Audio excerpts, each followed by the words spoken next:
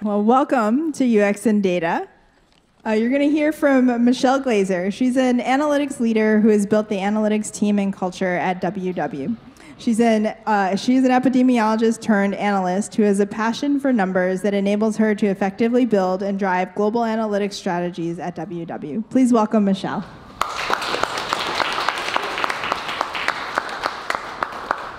Thank you, Kim. Thank you for having me, and thank you all for coming and listening. So we all talk, and we all hear, and as you're at your companies, everybody sort of talks about data and how important data is. And I bet you've all were in a meeting, if not today, at some point in the last week, and someone said, yeah, but I really love data, or I'm really data-driven. And that's great, but a lot goes in to getting from, saying that you're data-driven to all of the steps that it takes to actually get there. So over the next, few minutes, 30 minutes or so, I will talk a little bit about how we have built an analytics practice at WW. And I want to leave plenty of time for questions, because I'm sure you all have questions that are more specific to your areas, and I'm happy to stay and talk and chat about all of them. But to start, I'm going to tell you a little bit about my journey. And I think, when you're in college or grad school, everybody thinks that your journey is going to be this linear path where you go to college and you go to grad school and then you get your good job right out of there and you're very excited and it's going to lead you to all of these other jobs. And I used to sort of talk about how my journey was unique because it looks more like this. And the more I've had that conversation and the more I've talked to people, everybody's journey is like this.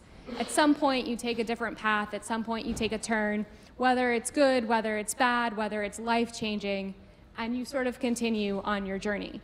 My journey started as I got a master's in public health in epidemiology. First, I had to learn how to spell epidemiology before I could actually do that. But I focused in biostatistics, which I didn't realize was something that was going to set me on the course for this career that I'm in now. I moved to New York as part of a CDC fellowship. I worked at the Department of Health. Things I worked on, I did a lot of injury work, so figuring out how and where people in New York City were getting injured. It also happened to be the time of the H1N1 outbreak, so I got thrown in. I was free labor for them, so I was working 9 to 9, 7 days a week. It's what you do when you're in a fellowship. But it was amazing, and I loved it. And I was like, this is great. I'm an epidemiologist. I moved on to the fire department, where I did the World Trade Center health studies. I know in the news, again, a lot of the research we did, writing research papers, getting published, going to conferences. And again, I thought I was still on this linear path. And then I felt a shift and a change. And I said, I need something new, I want something new. And I happened to meet someone who would later become my very good friend and mentor on a bike ride. I'm a triathlete, and literally I was talking to a friend and I said, hey, I'm just looking for something new, and he overheard and said, what do you do? I guess I said enough math words that made his ears perk up. He happened to work at Shutterstock. We connected, and he said, well, you know SQL, you know stats, let's do this. And he gave me a chance. He took a chance on me. And I took a chance on me, and that's sort of what happens. Too often we sell ourselves short, especially the women in the room. We tend to only apply for jobs when we have 100% of the qualifications. I didn't do that. I knew I did not have 100% of the qualifications, and I said, worst case, this doesn't work out, and I go back to public health. Except it did, and long story short, I ended up at WW, and I'll talk about my journey sort of through the rest of the presentation of how I started at WW and how we have now built the analytics team, the practice, and have become this data-driven culture. So I'm going to start at the end, though. This slide is stolen from a colleague. I saw it in his presentation, and Field of Dreams is my favorite movie, so this will now be in every presentation I ever do. But if I start from today, we've built out this practice, we've built out this data-first culture, and I'll say we for everything, because even though I'm talking and I've done certain things, it's really been this team effort. Now, though, the requests are rolling in, me trying to hire enough to keep up with it. We're bringing in more and more data engineers and analysts. I have more and more teams reaching out saying, hey, how can we work with you? So if you do this, everybody's going to come. So I've been at WW since late 2016. So this hasn't been like a 10 or 20-year journey at WW. It's been 2.5 years. Lots happened before I was there that set up for me being able to come in at the right time, be in the right place to do the things that we've done. In 2016, we had a couple of analysts working very separately. In 2017, sort of grouped the couple of analysts we had and really was primarily working with our product team. I sat in product when I was first hired. In 2018, last year, we started really working across the whole organization.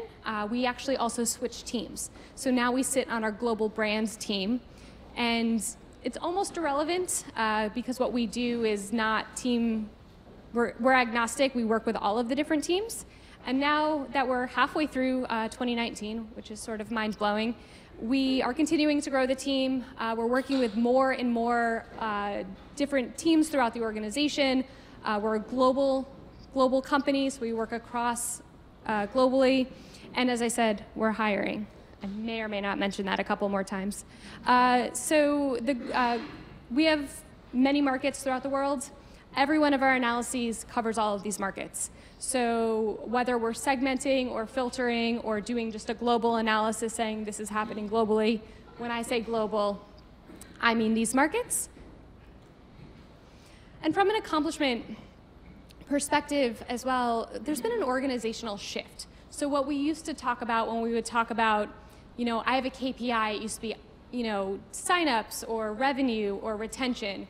And now I've built out this KPI Academy process that I'll go into in more detail that's taught people how to create KPIs that lead them to success, that are achievable, and allow them to test, learn, and iterate very quickly. Because that's really the goal. You don't want to do something and say, set it, forget it, and 11 months later turn around and see what happens. That doesn't allow you guys to actually do your jobs and be successful. We've had global dashboard adoption. We've integrated with a tool called Looker, who was just acquired by Google. So they were just in the news. And we've built out dashboards and key dashboards that we know the company needs. And I have over 300 people using Looker. We also brought in Google Analytics. I have about 350 people using Google Analytics. And again, all of our data globally are in these tools. We're starting to create a data democracy, and we'll go into all of this in more detail. But data is the center of a lot of what we do, and we think when new features are released, well, where's the data going? How are we analyzing it? What are the KPIs? And we're building this holistic data infrastructure. We work very closely with our data engineering team. They're the ones that have built this infrastructure that builds sort of the place that we go to get the data and analyze things. And without them and the parallel path that they've been on building out our data infrastructure, we couldn't do what we do. So it's not just the analytics team looking at data at WW. We're very quantitative. So I'll take you through, there's 4 teams that are what we consider research or intelligence at WW. From, in this slide, we look from, it's in order of technical. So our experienced research team is on our product team. They typically advocate for what our members need, and they try to inform product design. So they're talking to our members, very qualitative type of analyses. We have a human truths team. They want to find the attitudes, the perceptions, the intentions of our members. It's to inform the brand. The analytics team, we're discovering, we're interpreting, we're communicating data, we're trying to drive business decisions. And then we have our most technical team, and that's our data science team. They're actually building out data products, so they're not just doing a machine learning model. Let's see how many buzzwords I can use in one sentence. But they're building out these models, they're creating APIs that will allow our product team or our app to actually integrate and then automatically serve up data to our members that they need to see. But in terms of questions that we're all answering, the order becomes different. The analytics team is answering, what happened?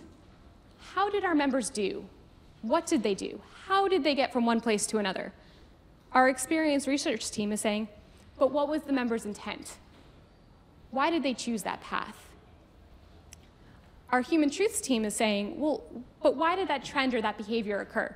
So if we see a change in food tracking, or if we see a change in activity tracking, what's going on? What's either going on with our members or in the greater world that's led to that? And then our data science team is saying, what's next? And then how can we use the data in the product? So the order sort of switches a little bit. All right, so I said I'd start at the end. Now we're going to go back to the beginning. So when I started back in 2016, I came in and I asked for access to data. And the first question I got was, well, which data? And I said, what do you mean, which data? And they said, well, we have the data that's in this place, and the data that's in that place, and the data that's in this other place, and then all of the finance data, and that's separate. And I was like, well, I don't really know, which was my exact answer. And then we had our front-end data, which was an Omniture at the time. And that was also separate and only used by a couple of people that were creating these reports, downloading all of the data into Excel. Everything was very separate. And now we have a data lake. So that was this sort of parallel path that has happened over time. As we've built out the analytics team and the analytics process, we've also had a team, several teams, building out our data infrastructure. So all of our data from all of those different places, from our studios, which is our in-person experience, to our app, to our Google Analytics data, we've switched to Google Analytics, to our website, to other third parties, our surveys, any type of data we collect, all goes into the lake. Now, it's not all rainbows and butterflies. When data's in the lake, it doesn't mean that we can use it and it's magic. But what it does mean is that the analytics team, the data science team, our other engineering teams can now access the data and use the data. And it takes all of that munging and work. And then our users, our end users, our business partners, Looker lays on top of the data lake so we can create all of our dashboards. Creates resiliency in the team when you have a dashboard that updates automatically. And then decks and presentations and ad hoc analyses, it's all become much easier because you don't have to download data from here and download data from there and know that our front-end data doesn't actually match with our back-end data. All of it now we know from our website to our app to our studio, we can follow our members across. And they're giving us incredibly personal information that we want to be able to leverage and help them be successful. So, lots of data. What is this data? And it's actually taken a long time for me to put this slide together. It feels really simple, but if I really drill down all of the types of data that we have, and I encourage all of you to go back to your companies and think about it. What are sort of those categories of data that you have, and what questions does that help you answer? So we have demographic data. Who are our members? Who are our prospects or our future members? What's their membership look like? So when are they signing up? When are they canceling? For how long are they members? For how long are they not members? The behavioral data, and that's where my team really digs in. And we look at all of this, but I'd say that we're now pretty expert at this behavioral stuff. What are people doing? How often are they doing it? How are they getting from point A to point B? A lot of our teams are using that to then update different paths or apps or screens. And to that end, the pathing, how are they getting to an action? So let's say we expect someone to go into our app and track food a certain way. We can actually say they are tracking food that way or they're not, and work with our design and our product teams to help them understand the behaviors of our members. And then that experience data, so that data the human truths team is collecting. That's a lot of survey data that's also feeding into our lake. So we can start getting that why, and that why our members are doing things or acting certain ways, and connecting it to the what. What are they doing? And overall, it ends up looking like this. So we have all of this data, and the goal is to bring it all together. You don't just want one source feeding your KPIs or your insights. You want to use all of it. It gives you that holistic view. I feel like there's lots of pictures. Good? Okay, so that was the data. And again, we've had an incredible data team that's been doing a lot of work. We've been partnering really closely with them. We share what our requests are. We share, I have a weekly meeting with them to talk about priorities and to say, hey, I'm getting a lot of these requests in, can we work on the data to make it a little bit easier or structure the data in a way that'll be more helpful for the analysts. So we started with 2 analysts. One of the analysts looked at Omniture data, and one of the analysts looks at behavioral data. And usually when I talk about this, I say one analyst and one analyst. They were actually also in separate places, separated by 9 hours of time zones. One is in the West Coast, one is in the UK. They are both still on the team and wonderful, but they work separately. They rarely talk to each other. All of their analyses were pretty separate, and all of their results were only shared with the person asking the question. So things were very siloed. So I talked about data silos. We also had analytic silos. Now we have a global analytics team with each analyst dedicated to a specific business area. So we have a number of analysts dedicated to our different product teams. We have a number of product teams. We have a couple of analysts dedicated to marketing. We work with our finance teams, and we have a science team, which we're a science-led, science-driven company. And so we're doing a lot of research studies. It goes back to my public health days where we're creating statistical plans, and we work with our science team a lot on some publications as well. But that was all, rosy. How did we get there?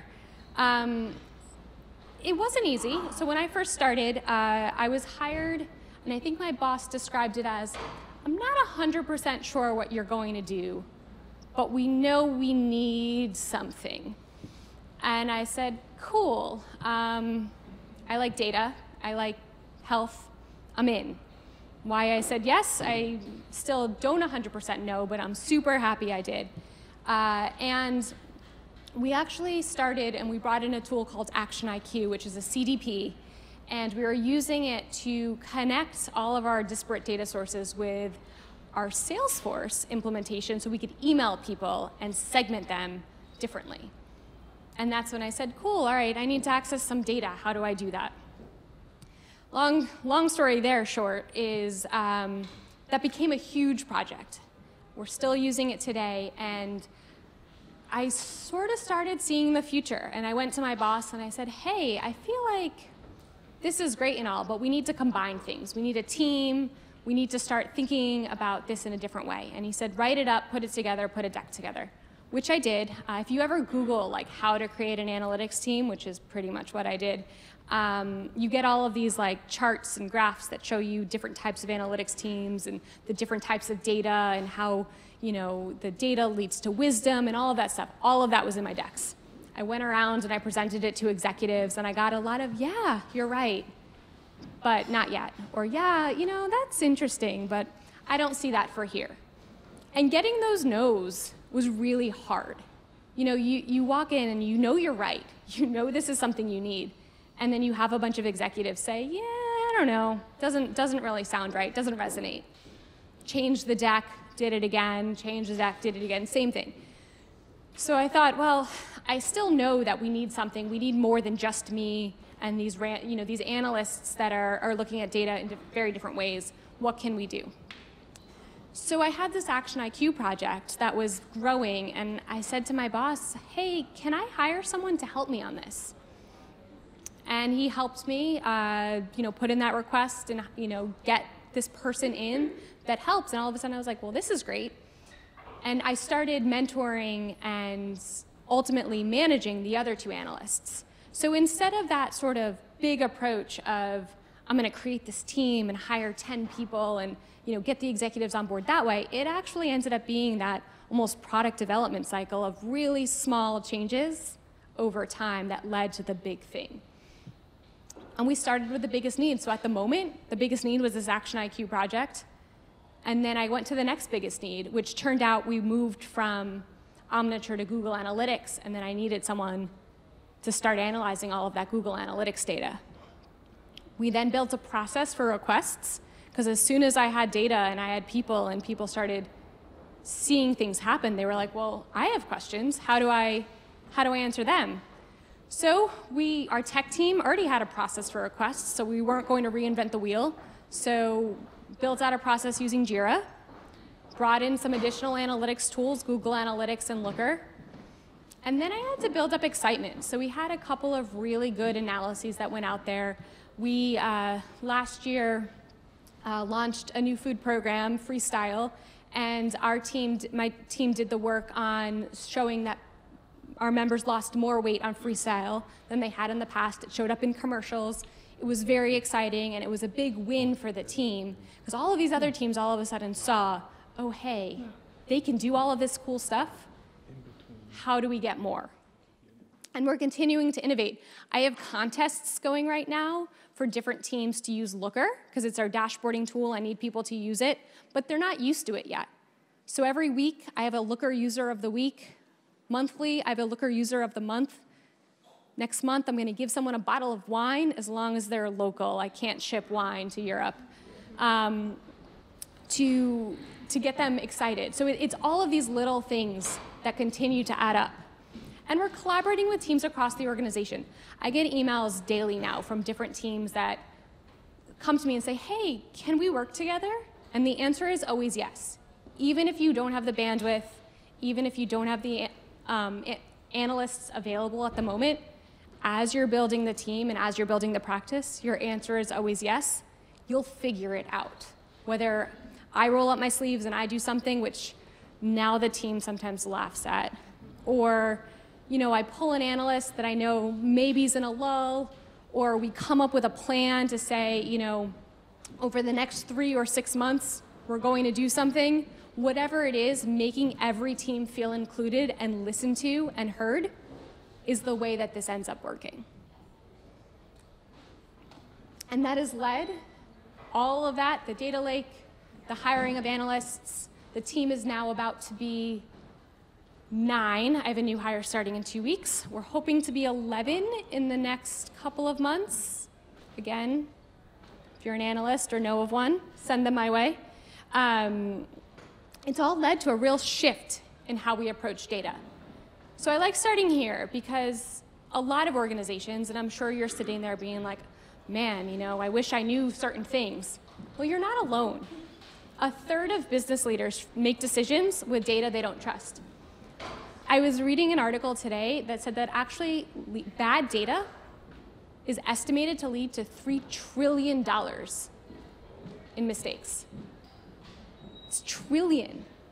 And it's a fixable problem, and it's not a short-term problem. There's actually a really good Medium article that inspired me a few years ago when I was sort of first starting on this journey. It's very, very long, but it's about Wish.com and how they've sort of built this. And we've taken a very similar path, and in the article it said, this will not be a short process. It's 3 years. And we're in year 2-ish, and they were right. Like, now I see it, it's working, we're moving, things are happening, but we all started here. And now we're starting to make data-driven decisions. I sat in a meeting today where all we did was reviewed a Looker dashboard, and the entire team, we were just going through the Looker dashboard, they were asking questions, and we were filtering as we went. And decisions were made, and actions were taken because of the conversation we had. And I just looked around the room, and I was like, this is the best meeting I've ever been to, because it's working. We have global Google Analytics adoption. There's actually an app which I knew about, but I haven't really used the Google Analytics app. And I had our head of finance email me yesterday with a screenshot of the app. And he said, hey, I have a question about this data. And I was like, oh, I have to log into, I had to log into the app and see what he did and match. But that's one of the heads of finance at $1 billion company emailing me about questions about Google Analytics data. To me, that's a pretty big success. We have really nice collaboration between the analysts and their teams, and it all works differently. So I built out, and again, you just have to keep learning from what happened. So when I first built out this process, I wrote up like an 11-page document that outlined in very big detail, very minute detail, what this process was going to be and how all of this analytics was going to work. It has now been distilled down to a 1-pager that people actually read. And each analyst works with their teams differently. So I have one analyst who meets with one of our heads of directors of product on a weekly basis where they review the priorities, because she works with about 5 product teams. So they'll review all of the tickets, they'll review the priorities, and they'll figure out what's most important for this week.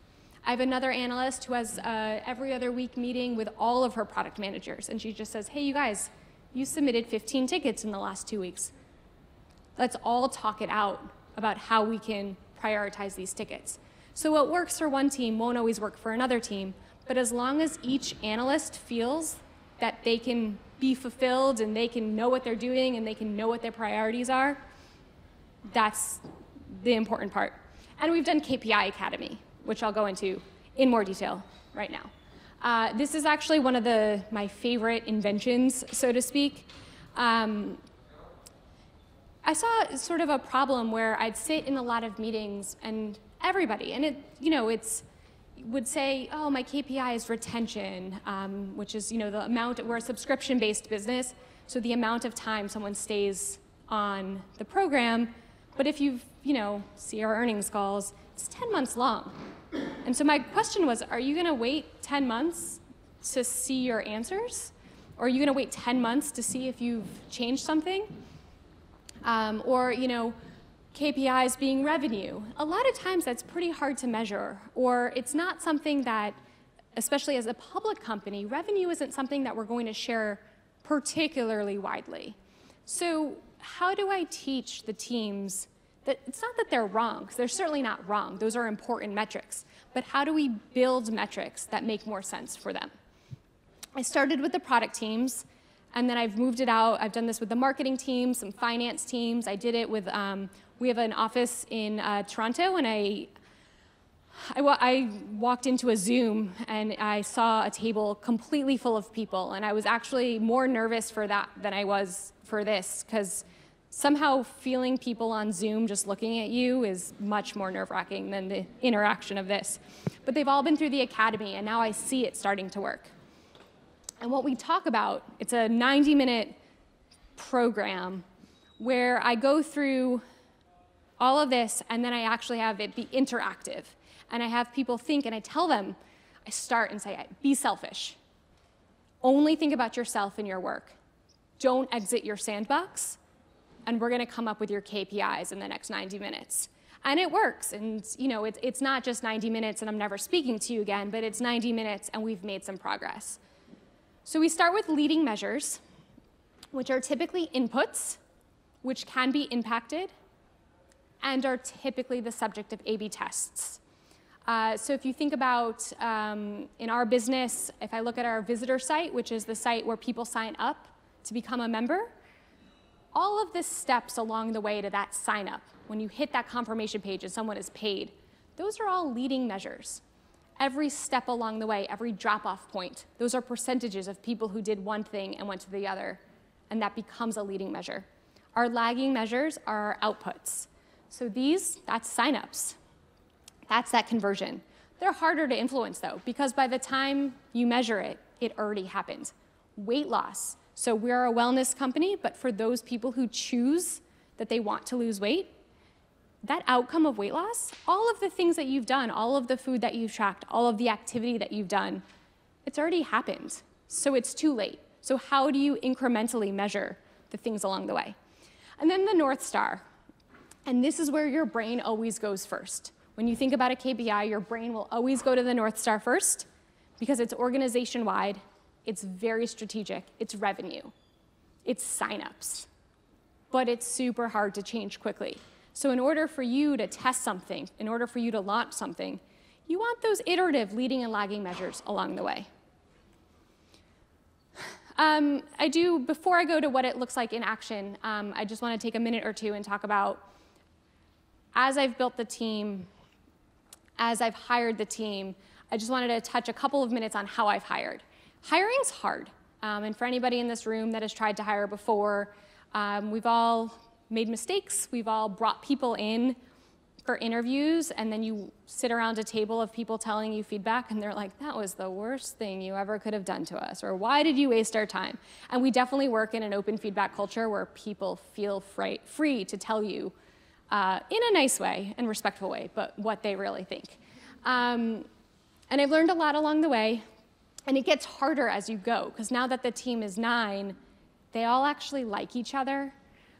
They have this inside joke with each other where they're hiding a piece of paper that has some weird picture on people's, it's all very inside jokey, which is awesome, except it makes it really hard to bring new people in because I don't want to disrupt the culture. I don't want to change what's going on. So as I'm hiring, I'm looking for that mix of technical skills, of soft skills, of being able to communicate. I have them come in and meet with at least 1 or 2 analysts, the teams that they'll work with. It's a pretty involved hiring process. I have them take a SQL test that's on paper. So they basically have to look at a schema and answer some questions. My mentor, who hired me in my first tech job, he's the one who said, don't have them do a real test where they're like able to look at the data. He was like, you'll get an understanding having them look at a schema and write out some SQL code. And I actually learn more about a person based on that SQL test than almost anything else. I can see how they problem solve. I can see how they approach things. I can see how they try to solve a problem when they don't know an answer. I actually hired the person who told me that one of my questions in my SQL test, he told me one of the questions was wrong. He then told me why he believed it was wrong. He then told me what the right way to ask and answer the question would be, and then he solved the problem in the way he thought was correct. I wanted to hire him on the spot. So, it goes a long way to understand how people solve problems. But what this looks like in action, we do a lot of website A/B testing. So really what we're trying to do ultimately is measure changes in conversion rate on our website. But we're looking at that optimal conversion path. So if we go for our leading measures and our lagging measures, our leading are the percentage of people going from each step, and our lagging measures are conversion rates. So here's an example. The photo with the egg is a recipe page. So it's a page that our social media will send people to, an email will send people to, and we get a lot of traffic to recipes. We're formerly Weight Watchers. We get a lot of recipe traffic. But once someone lands on a recipe, what do they do next? What percentage of them convert? What percentage of them go to this page that shows them the different plans? And so we do a lot of work working with the different teams to understand those paths and those percentages, and then ultimately what leads to conversions. The app behaviors, so we have an app. What behaviors lead to success? What does success look like? How do our members build those healthy habits? So this is a series of graphs that we actually published last year after we launched our new food program that showed the percentage of people tracking food, and we saw that when we told people that they had more sort of free foods that they didn't need to track, they actually tracked food more. So we looked at the percentage of people over the course of several years tracking food, and we saw that they were tracking food more. This has led to one of the analysts now almost solely focusing on the search and tracking experience within our app and how people go from clicking on the search bar to typing in what they want to look for. So pizza that we ate this evening, typing in pizza, finding the right pizza, so whether it was cheese or pepperoni or whatever it may have been, and then the percentage of people who actually go on to track that. Whole project. We also have a members-only social media platform called Connect. And so we have an analyst dedicated to this whole Connect space and answers questions such as, how does our members interact on Connect? Who gets likes? Who gets comments? Does that lead to better weight loss success? Does that lead to people staying longer? Do they build relationships? What does a relationship look like on social media? It's actually a place without trolls, which is pretty impressive. So what does that mean? What are the top hashtags? We just created a groups product, as many of the social media companies are doing these days. And a lot of these groups were formed from some of those analyses that showed the top hashtags. Our top hashtags typically have nothing to do with weight loss. They're non-scale victories, or NSV. They're recipes, not in this thing. They're WW bros, so the men of WW, new moms. All of those have now become groups. And that's from some of the analytics that the team did. And then Studio. So it's our in real life experience where you walk into a place like this and you have a meeting and you sit down or a workshop. and you sign in, maybe you weigh in, maybe you buy something. We actually collect all of that data, and we now can have an understanding of how that in-person experience correlates with the digital experience. We have a rewards program that actually rewards people for doing the behaviors we want. And so you get these wins if you attend a workshop. And so we look at how many of our members that attend workshops actually go in and look for wins, and then how many of them redeem their wins. There's cool stuff up there. I put the Rent the Runway thing up there because that's what I'm using my wins for when I get enough wins to get Rent the Runway. It's my reminder. And then what are the optimal attendance patterns for our members? How does it all work? How does it all correlate? What happens when they miss a week? They probably went on vacation. Did they come back the next week? Lots of good questions that we're constantly answering. And then the most important thing we do is work with the teams to tell them how to use it. You can have an analyst that sits in a corner all day and finds cool things, looks for the data, looks through the data, finds awesome insights. If you don't then take that step and work with the team that can actually make the changes, they may as well have taken a nap in the corner. The data isn't anything without people to act on it and use it. So if there's like one thing you remember that I say today, it's that whenever you're working with an analytics team, you're building an analytics team, you're trying to use data or look at data, it has to be usable. It has to be informative. It has to lead to something. Otherwise, think to yourself, why do I need it? And so just the list of places, teams, people we work with. That's it. So love to answer your questions. Thank you so much for the wonderful presentation. I learned a lot. A question I have is, what do you do if you have a difference with the experienced people who do qualitative research? They have different findings, qualitative finding with your quantitative finding. What do you do? It's a really good question. So, and it's a really interesting question, right? So if the qualitative findings say one thing, like members want to do this certain path, and we're seeing quantitatively that something else is happening, we'll sit down, we'll talk about it. Sometimes it means maybe there's a bug in the way that they think that it's happening. Sometimes we'll actually ask them and say, hey, can you go back and watch people do it both ways and see what happens? Sometimes we're occasionally wrong. But usually it means that more questions have to be asked. So and it goes sort of with any data, if any data is ever in conflict, it means you have to ask more questions, dig deeper, because then you have to figure out why. And once you know the why, you can understand why those data are in conflict.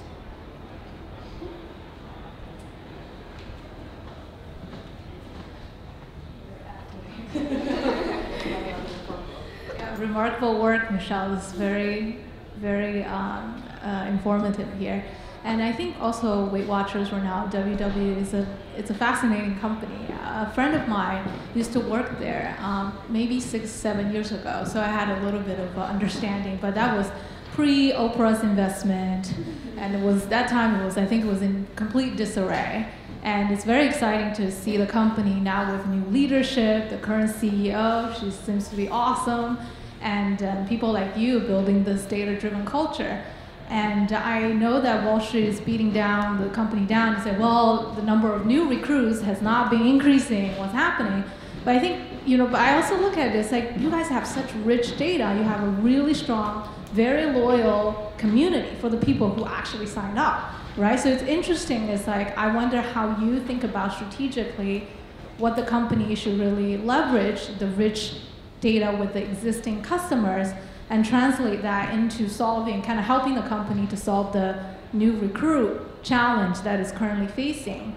So how do you approach that from your seat, thinking about it from your analytics team, and then how solving that challenge how your team need to change or evolve in order to address that challenge for the company better?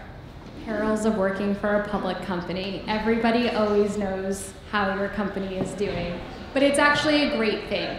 So I think you hit the nail on the head. You know, we need to be using this data to drive the decisions to, I mean, I wouldn't say turn us around, because I think, you know, things are amazing, but to sort of help that gap that Wall Street has talked about. So I think some of it is we're just scratching the surface. You know, we're two-ish years into this process of building out this team, building out our data infrastructure. Now it's time to really start leveraging, to start using, the meeting I was sitting in today was actually looking at our sign-up numbers and looking at the different percentages of people going from one step to another step and another step, and what channels were they coming in on. And it was so fun because I had people from marketing and finance and product all sort of working together to say, great, now that we know that this is happening, we're going to use it. And I think 3 or 4 A/B tests were decided on in that meeting alone. So I think those are the types of things we want to be doing with our data, leading to more tests, leading to more feature development to help continue to drive that process forward. Other questions? Hey Michelle, thank you so much for the presentation, and that's just so cool how you built this all like from the ground up. You know, just kind of this castle out of the sky. I don't know, just like so much imagination, and it was really cool. So I'm very curious about how technical the behavioral truths part was. How much technical stuff that they do versus, or if there's any sort of social science stuff that they're doing, or anything else that's not so technical. Because you said that there's a lot of analytics in pretty much every different team. So how technical is the work that they're doing specifically? Yeah, so if I go back to those 4 teams, our experience research team is doing very qualitative. They're doing a lot of interview work, so one-on-one user experience type of interview work. Our human truths team, they're creating surveys. So I think a little bit more in that social science arena that you were just speaking to. Lots of surveys that go out to a lot more people, and then they're using some of the survey tools to help analyze the data. The neat thing is now we're also getting that data into our data lake for the analysts and the data scientists who can write SQL, Python, some other things, R. I think I've just covered a lot of the technical things that we do, can analyze it in a different way. Okay. So they're doing more of the survey stuff, and then the other people are coming in and doing more of the like technical and programming aspects. Okay. Yep. Right. Thank you. I just wanted to hear a little bit more about the KPI Academy. I'm here with 2 of my colleagues, and we've kind of like gone through this process of trying to establish a sort of what we call it office hours of like teaching people more about analytics. And with our experience, it's just been the interest just doesn't seem to be there. So I'd like to like hear a little bit more about how you went about establishing the KPI Academy and how you actually get people like interested and excited in attending that. Yeah, that's a good question. One, I set up meetings and I forced people to attend. I actually traveled to our office in San Francisco and made everybody attend. I told them all, I was like, I am here specifically for these meetings. So I actually set up these small groups, 90-minute sessions, where it was within their team, so I didn't have other teams. And then I started it and I said, okay, this is the only meeting that you're ever gonna hear me say this. Be selfish for the entire meeting. And when people can go into a meeting and really just focus on what they need and what sort of their problems are, it went a long way to getting them on board. Now, not every team was super excited about this. And so through these KPI academies, I was able to find the teams that were going to be my sort of early adopters. And then after the first round, I think I did 20 of them. After that first round, I went back to those teams that were more excited and particularly excited. And I got them to start using our Looker dashboards. I got them to start sort of putting it in their presentations. I saw in a presentation the other day, leading and lagging measures, and I threw a party. I interrupted the meeting, and I was excited about it. So it's also sort of continuing to reinforce it, continuing to talk about it, working with the different teams. Pick an area. Don't take the whole company. Pick one area and get them excited. With Looker, we've been running contests. Gamify it. If you sort of appeal to people's competitive nature or their problem they're trying to solve, or if it's a finance team, telling them how much money they can save. Know which team you're working with, and sort of appeal to what will get them. And then be relentless. Follow up, keep talking about it, keep integrating it. It's going to be on you, but they'll come around.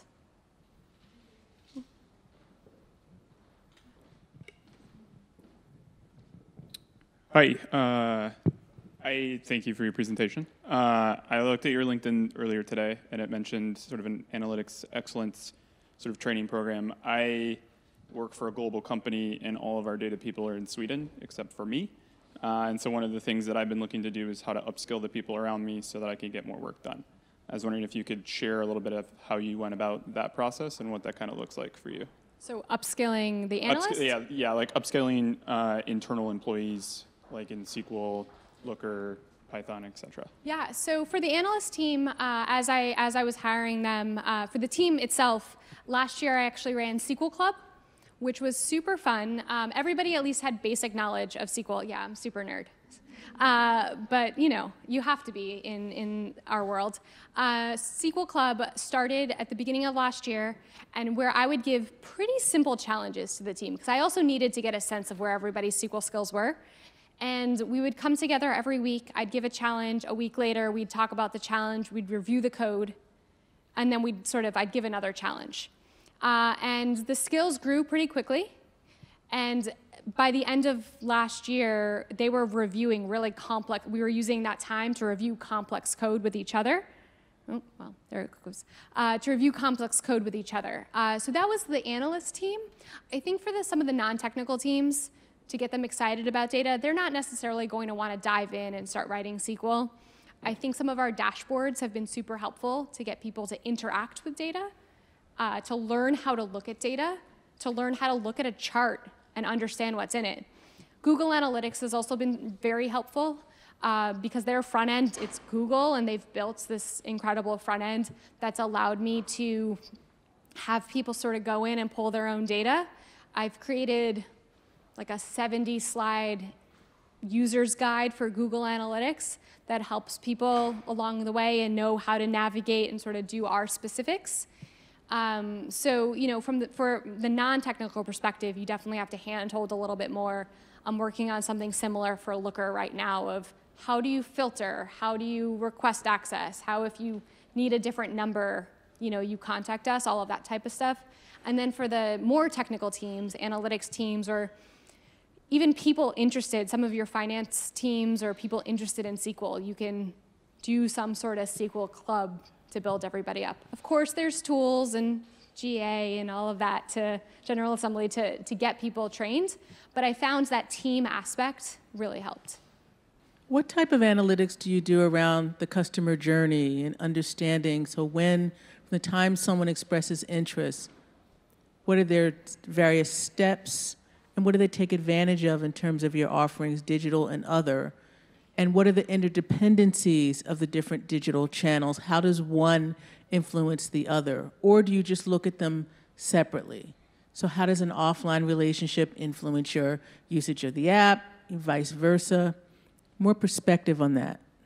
Yeah, so from a member's perspective, so once someone it's a sort of a constant question that we have is, how do we understand our members at different points? So if you all think about a weight loss journey, it's not, again, if you go back to that linear path I thought I was on career-wise, it's not linear. It's up, it's down, it's difficult, you have setbacks. So how do we then look at someone's data and understand, okay, well, you started real strong and you've been tracking food every day, and then maybe you stopped for a little while. What happened?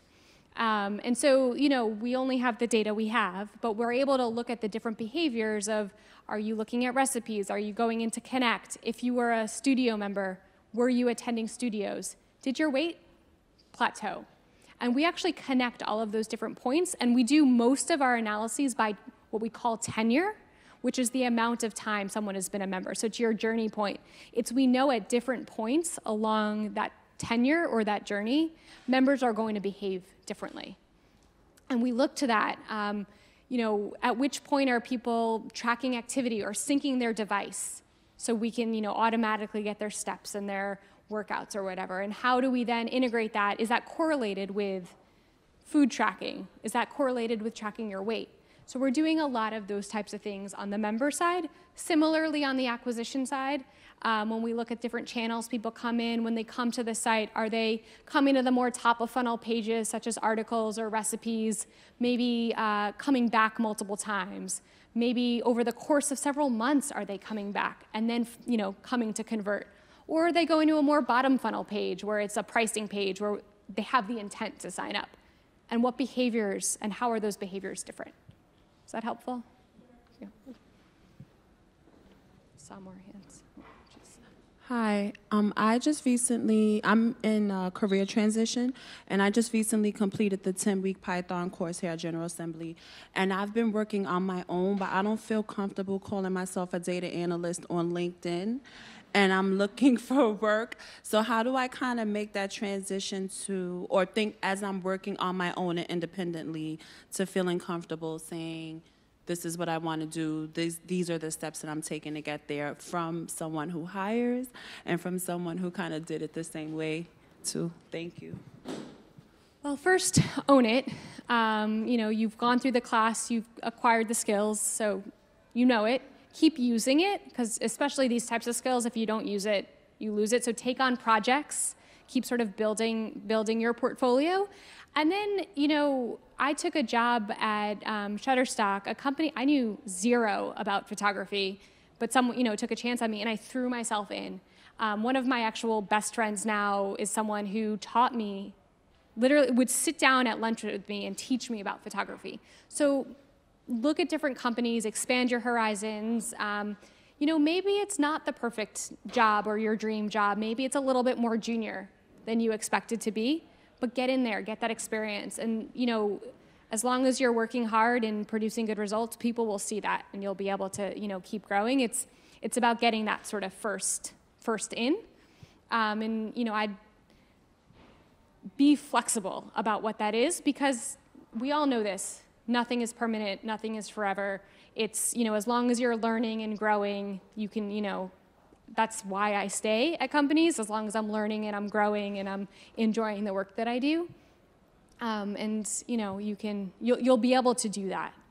Hi, thank you very much, Michelle, for sharing the company culture and history. My name is Wendy, and it's been a great pleasure listening to the transition and evolution of Weight Watchers, and it really made me want to sign up for today as a member of it.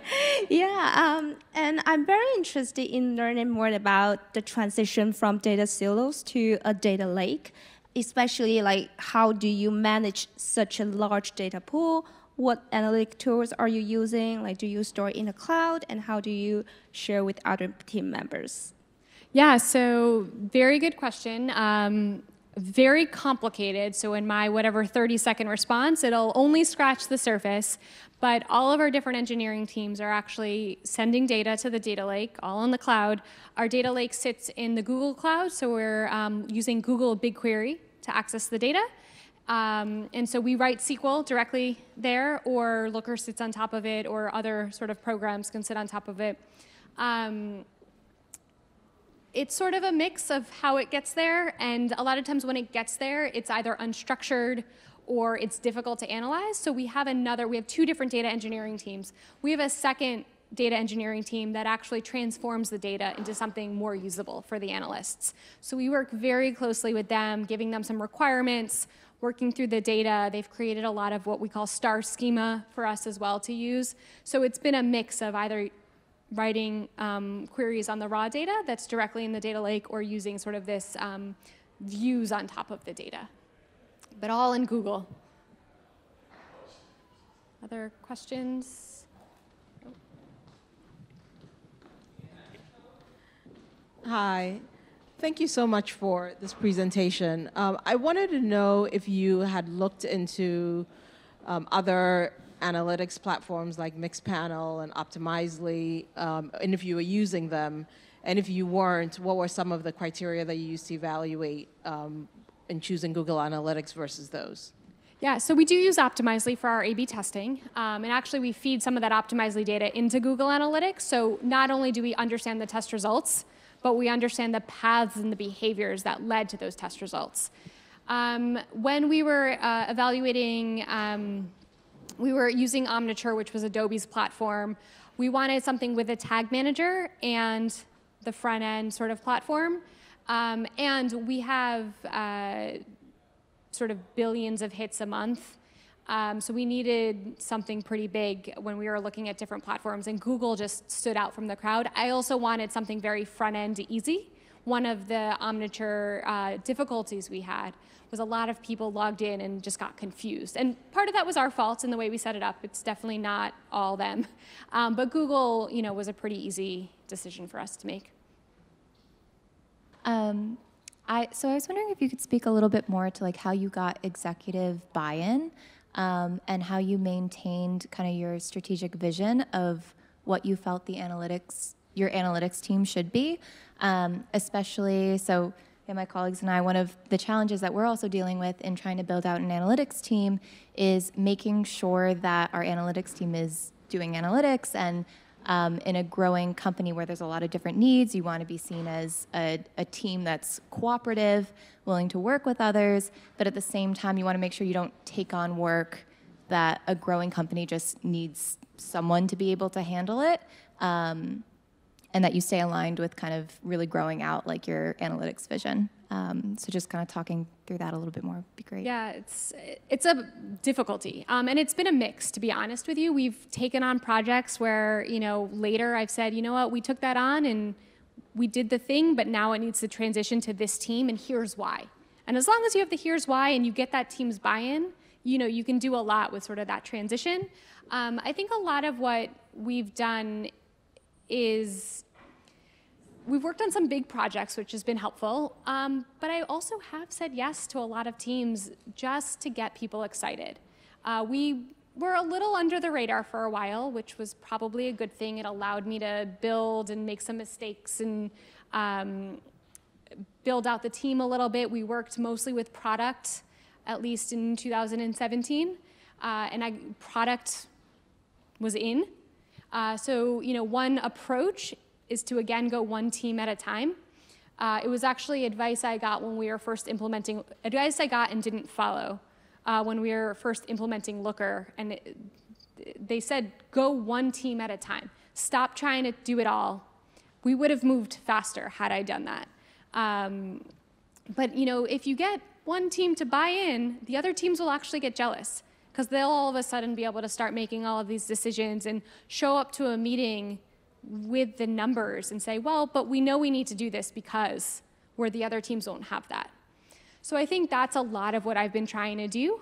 And at every company, and I'm sure you know who this is at your company, there's one or two people that if you get them to sort of buy in, you've won. Focus on them. All right. Any other questions? Well, thank you very much, Michelle. Thank you, everybody. Give another round of applause.